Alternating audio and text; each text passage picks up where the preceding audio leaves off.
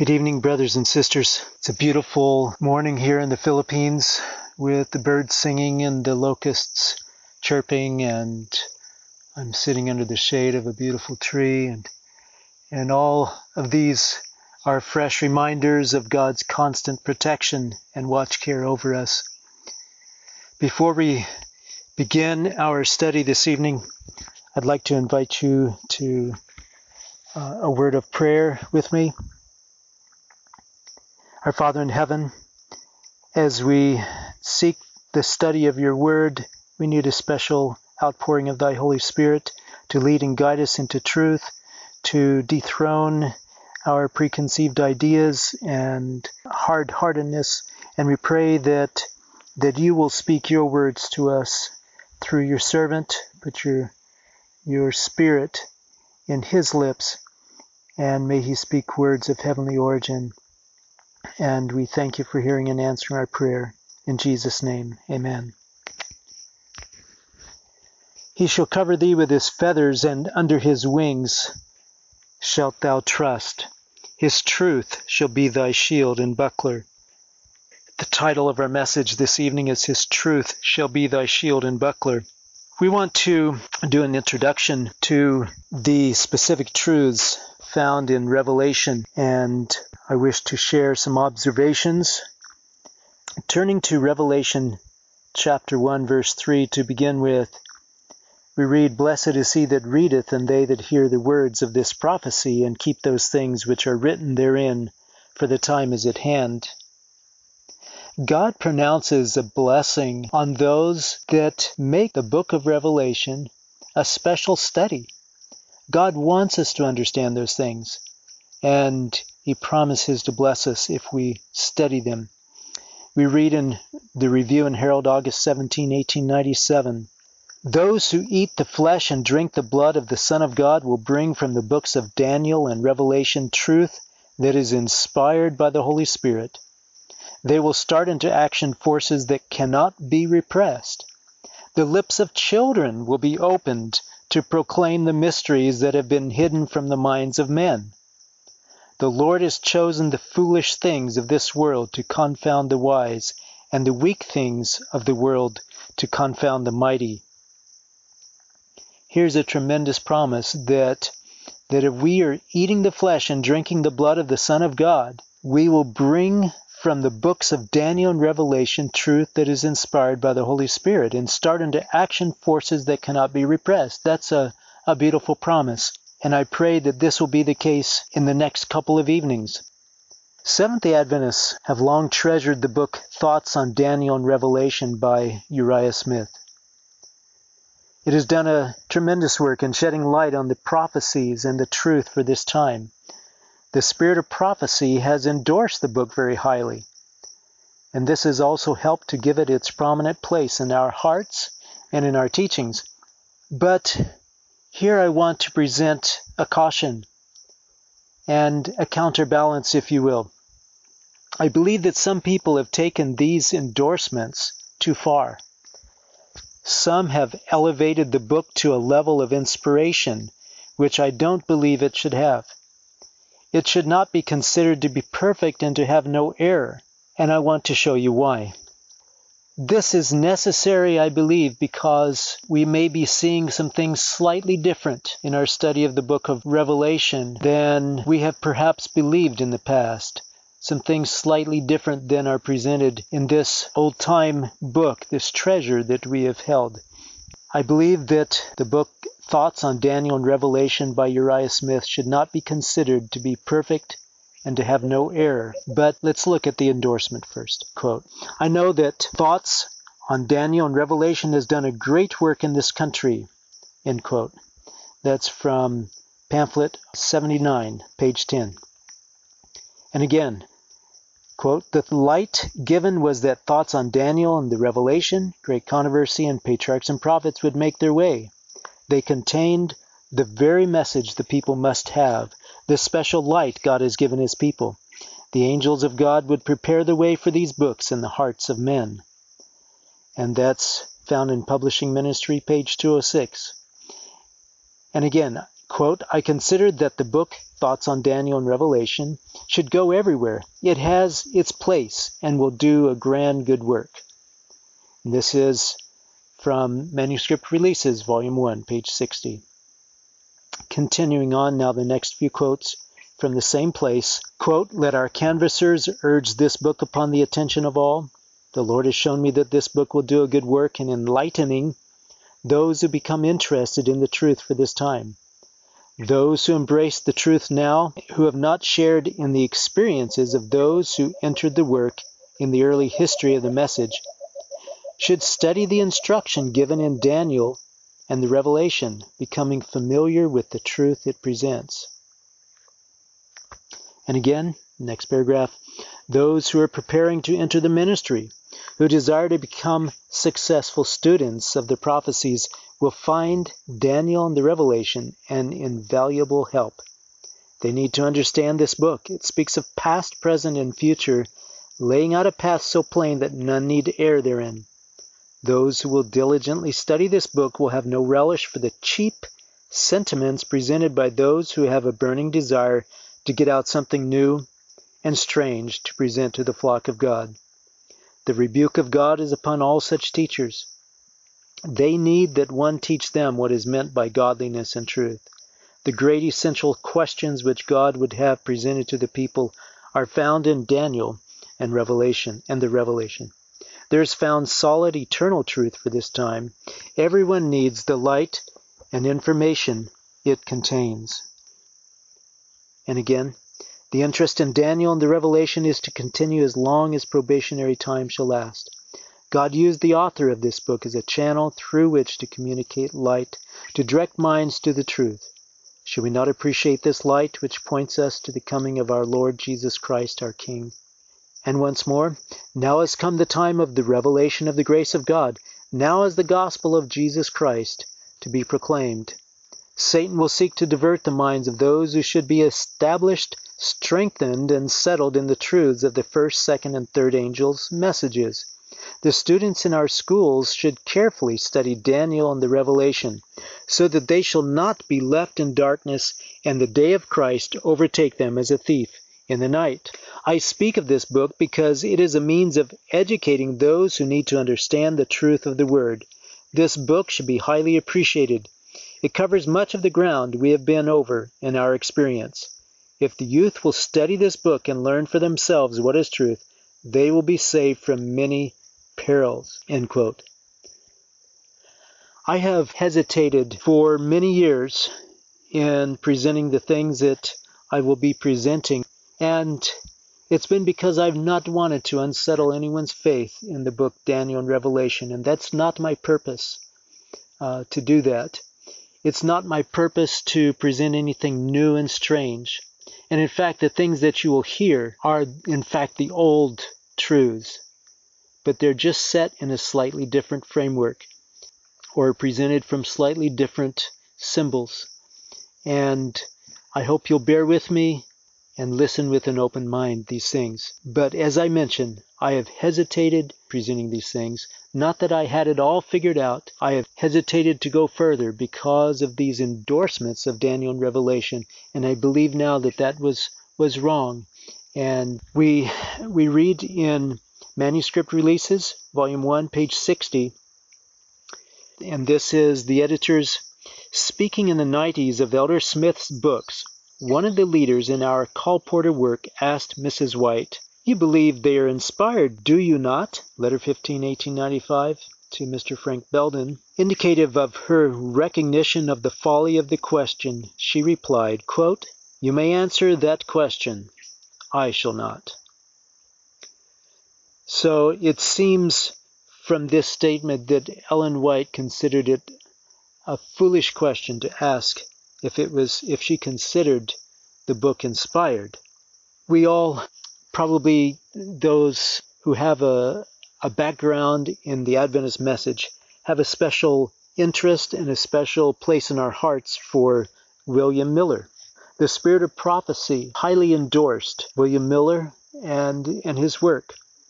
But more especially, the Spirit of Prophecy endorsed William Miller's teaching on the book of Revelation. On page 231 of Early Writings, we read, God directed the mind of William Miller to the prophecies and gave him great light upon the book of Revelation. Continuing, it says, if Daniel's visions had been understood, the people could better have understood the visions of John. But at the right time, God moved upon his chosen servant, who with clearness and in the power of the Holy Spirit opened the prophecies and showed the harmony of the visions of Daniel and John and other portions of the Bible, etc. And continuing, it says, angels of God accompanied William Miller in his mission. He was firm, undaunted, fearlessly proclaiming the message committed to his trust. That's a pretty high endorsement that angels of God were accompanying him, and that God directed his mind, particularly giving him great light upon the book of Revelation, as we read. And again, in Story of Redemption, page 356, it says, God sent his angel to move upon the heart of a farmer who had not believed in the Bible to lead him to search the prophecies.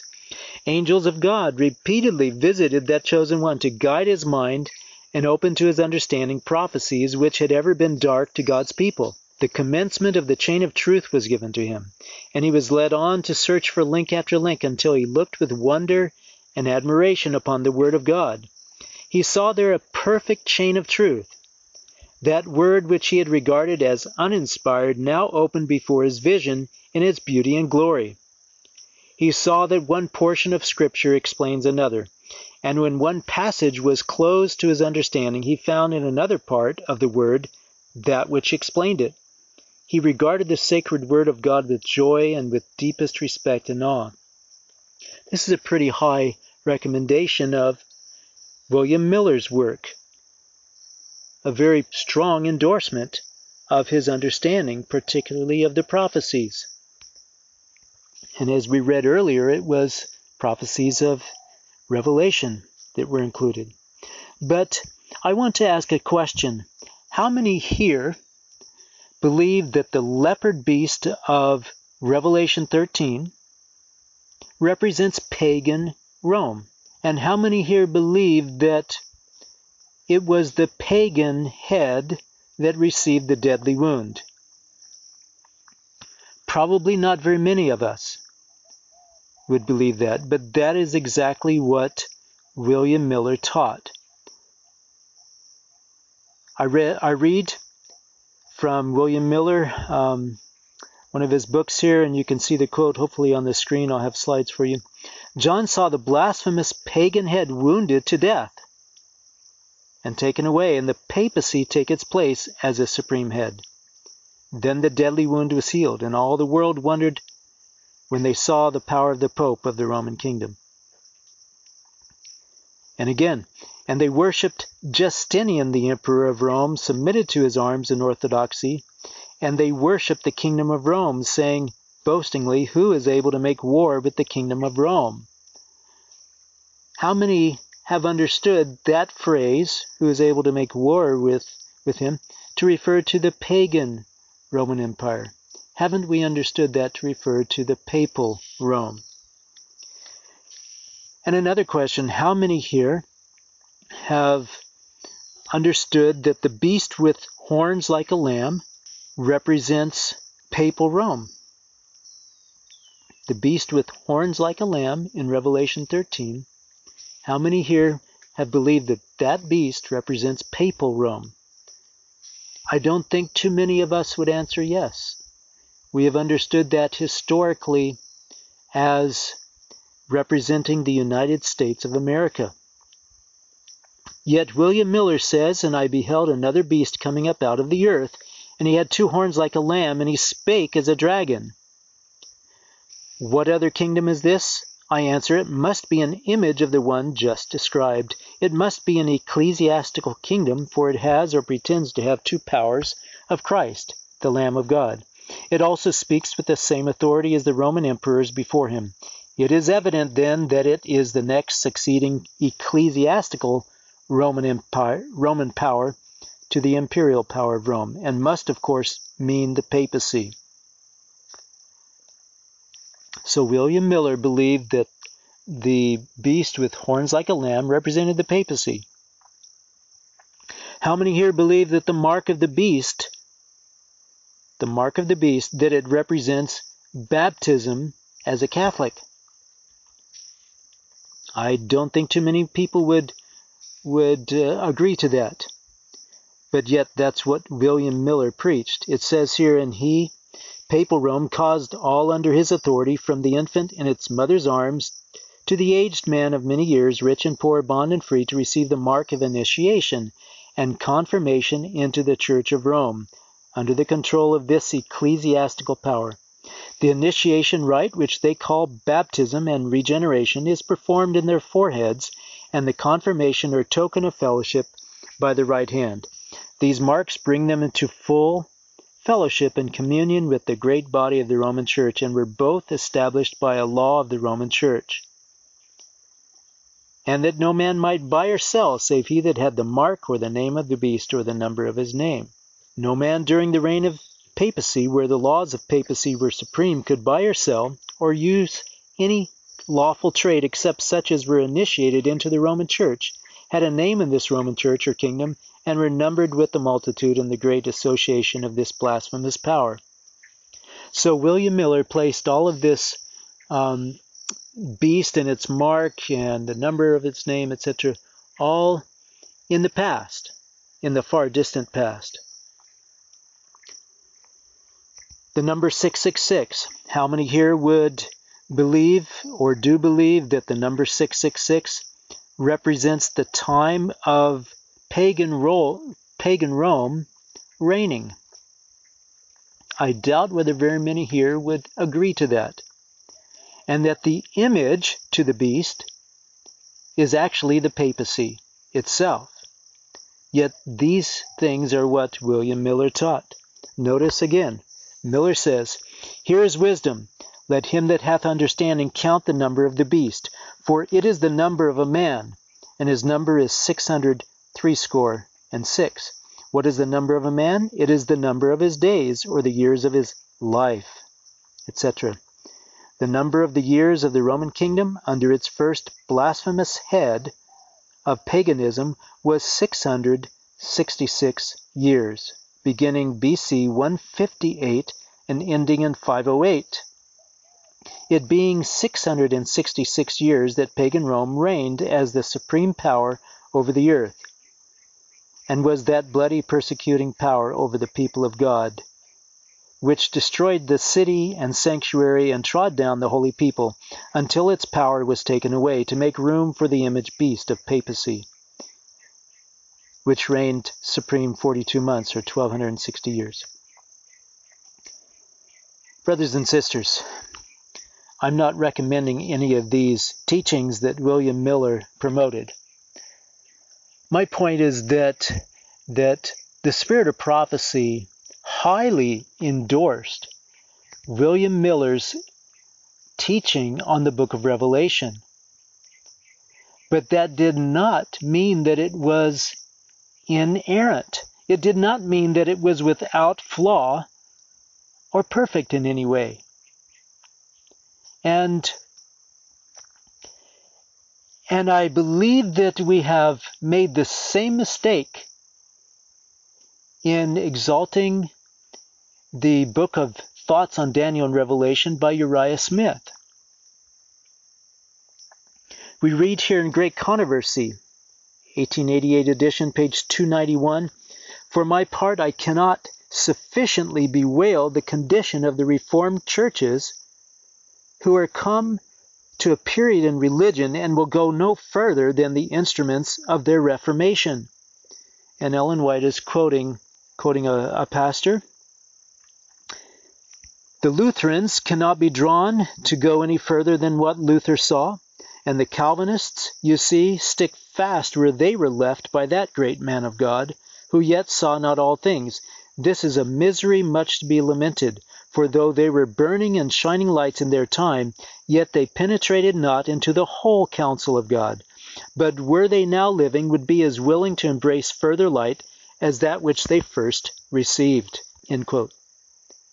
And brothers and sisters, we should be very careful that we don't make these statements say more than they do.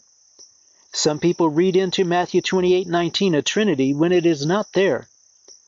Some have read into these statements above that these men were divinely inspired and everything they believed and wrote was inspired, and that is just not there.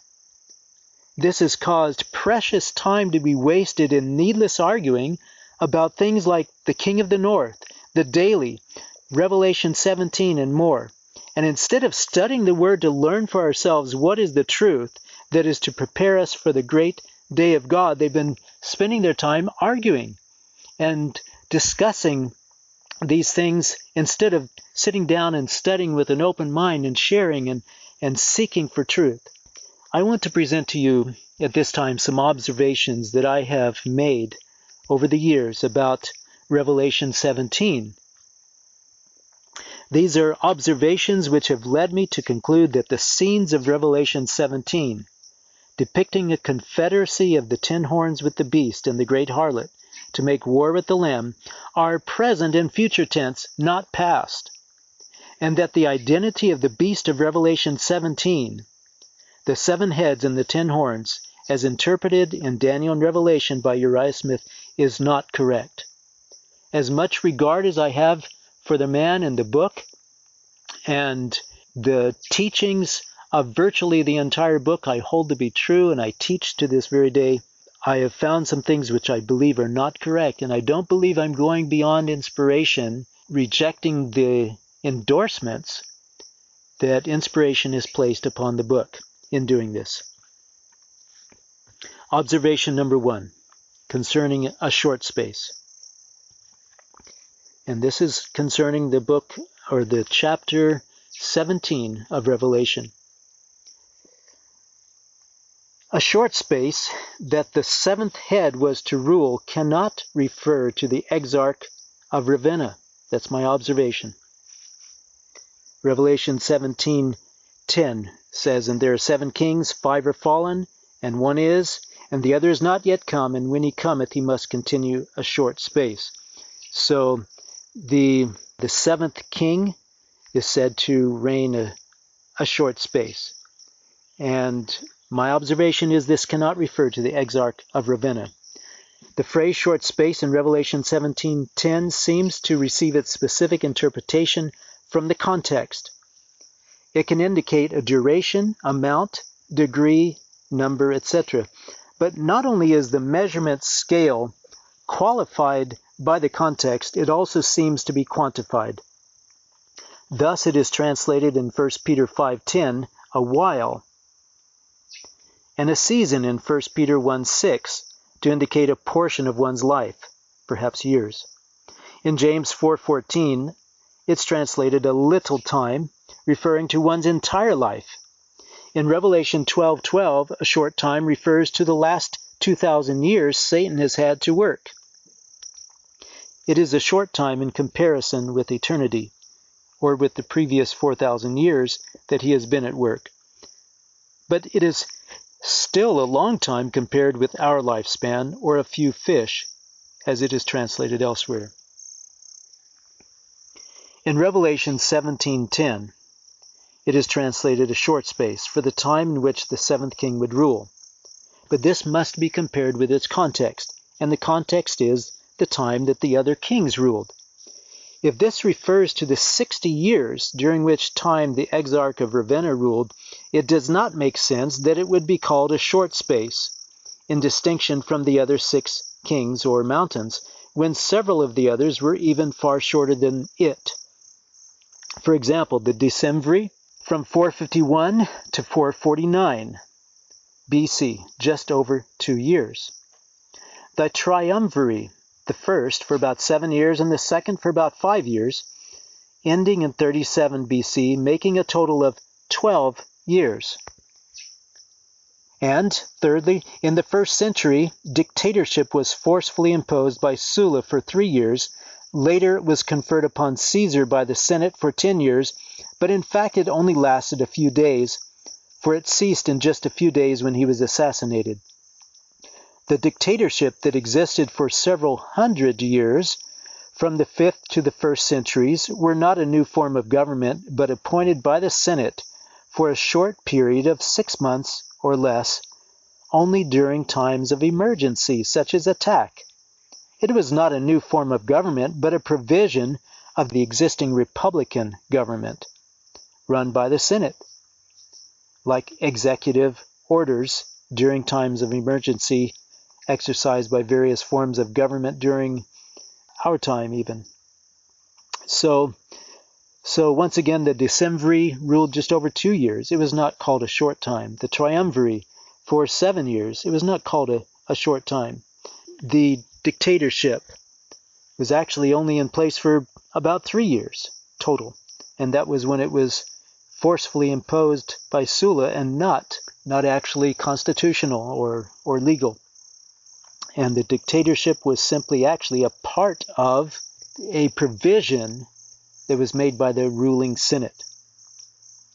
All three of these so-called forms of government were far shorter than the Exarch of Ravenna, which ruled for 54 to 60 years. Observation number 2. The Exarch of Ravenna was appointed by the Roman Emperor in Constantinople. So, should it really be considered a separate government? Observation number 3. Odoacer of the Heruli and Theodoric of the Ostrogoths, who filled the office of the Exarch of Ravenna, were both represented as horns among the 10 horns on the beast. How then can they also constitute one of the 7 heads? The papacy also was one of the horns. How then can it also be one of the heads? Observation 4. It could just as accurately be said that there were only 4 different forms of government in the Roman Empire, not 7. Because prior to 509 BC, the government was monarchical. From 509 BC until Augustus Caesar became emperor in 27 BC, the government was republic. And in 27 BC, it became imperial. Later, it became papal. But this would be just 4 heads, not 7. These 4 seem more to be forms of government than the decemvirate appointed by the Senate, or the consuls who were appointed by the Senate, or the triumvirate, which were appointed or ratified by the Senate, and the dictatorship, which was authorized and ratified by the Senate simply as an emergency power for a specified period of time. So it's hard for me to understand how we can say that these were actually 7 forms of government. Observation number 5. Now, heads on a beast represent governments, not forms of government. The 4 heads of the leopard beast of Daniel 7 represented 4 different governments, according to Daniel 8:22, where it depicts the same thing as 4 horns, even waging war upon each other with distinct places for their seats of government and distinct borders and territories. These heads were governments, not forms of government. Observation number 6. The spirit of prophecy says that the beast that ascendeth from the bottomless pit is the atheistical power that ruled in France during the Revolution of 1789. Thus, it cannot be the papacy. Quote, from Great Controversy, the beast that ascendeth out of the bottomless pit shall make war against them and shall overcome them and kill them. Revelation 11:7. The atheistical power that ruled in France during the Revolution and the Reign of Terror did wage such a war against God and His holy word as the world had never witnessed. The worship of the deity was abolished by the National Assembly. Bibles were collected and publicly burned with every possible manifestation of scorn. The law of God was trampled underfoot. The institutions of the Bible were abolished. The weekly rest day was set aside, and instead, every 10th day was devoted to reveling and blasphemy. Baptism and communion were prohibited, and announcements posted conspicuously over the burial places declared death to be an eternal sleep. This is a quote from Great Controversy that says clearly the beast that ascendeth from the bottomless pit is this atheistical power that ruled in France during the Revolution. It cannot then be the papacy. The reference we're referring to is Revelation 17:8, where it says, "The beast that thou sawest was and is not, and shall ascend out of the bottomless pit and go into perdition. And they that dwell in the earth shall wonder, whose names were not written in the book of life from the foundation of the world, when they behold the beast that was and is not, and yet is." And this beast is referred to in Revelation 11:7, that was quoted in Great Controversy that I just read, and applied to France. Revelation 17:11, "And the beast that was and is not, even he is the eighth and is of the seven, and goeth into perdition." This is the other reference there to that beast. Furthermore, no evidence is presented that bottomless pit signifies the basing of your power on a mixture of Christian errors and pagan superstitions. To the contrary, as we have seen, Great Controversy says that the beast from the bottomless pit is the atheistic power that ruled in France during the French Revolution. Observation number 7. The phrase "was and is not and yet is" cannot simply refer to the persecution which at times ceased and then started again. The text says, "And the beast that was and is not, even he is the eighth." It was the beast itself which was also the eighth head, and thus the government represented by the head, which is said to be was, is not, and yet is. The scripture clearly then refers to a government, not simply a policy, when it says that it was, is not, and shall arise. Observation number 8. There are two phrases which reference events in relation to a specific time. These phrases read, number 1, "5 kings are fallen, and one is, and the other is not yet come." Revelation 17:10. And the second phrase is, quote, "The beast that was and is not and shall ascend." Revelation 17:8. Logically, these time references should be referenced from the same time frame as each other, since there's nothing in the text to indicate otherwise. There is no textual justification for making the time frame for one of those phrases be the time of John, and the other 400 years later under the Exarch of Ravenna. I see no textual justification for that. Number 9. The woman is said to be sitting upon the 7 heads and upon many waters, which are defined to be peoples and multitudes and nations and tongues. Thus the 7 heads cannot represent Rome alone. Revelation 17:1. And there came one of the 7 angels which had the 7 vials, and talked with me, saying unto me, Come hither, I will show unto thee the judgment of the great whore that sitteth upon many waters. Sitteth upon many waters. And verse 9, And here is the mind which hath wisdom. The 7 heads are 7 mountains on which the woman sitteth. And verse 15, And he saith unto me, The waters which thou sawest where the horse sitteth are peoples and multitudes and nations and tongues. Clearly, it's more than one nation. Clearly, it's multitudes and nations and tongues and peoples. So this cannot represent Rome alone. Observation number 10. The 10 horns, hating the whore, making her desolate, eating her flesh, and burning her with fire, cannot be something that began in the past, but this is yet future, and for the following reasons. Number 1, because it cannot be said to be in the process of being destroyed, while it is in the zenith of its power and before it receives the worship of the whole world. Revelation 13:12.